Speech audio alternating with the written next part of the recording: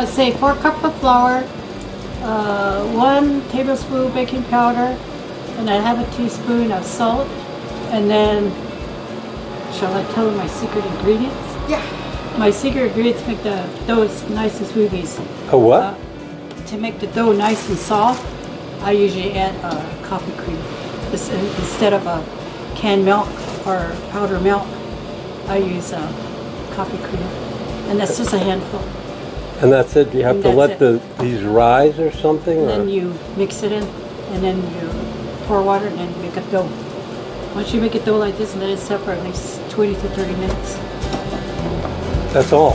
Yeah, that's all.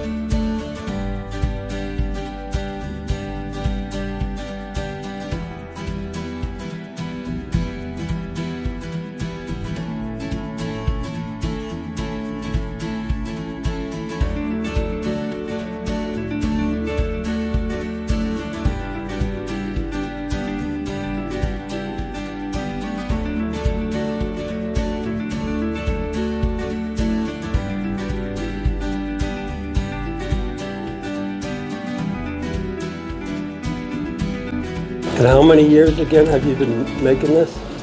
Since I was age 7. As a little girl.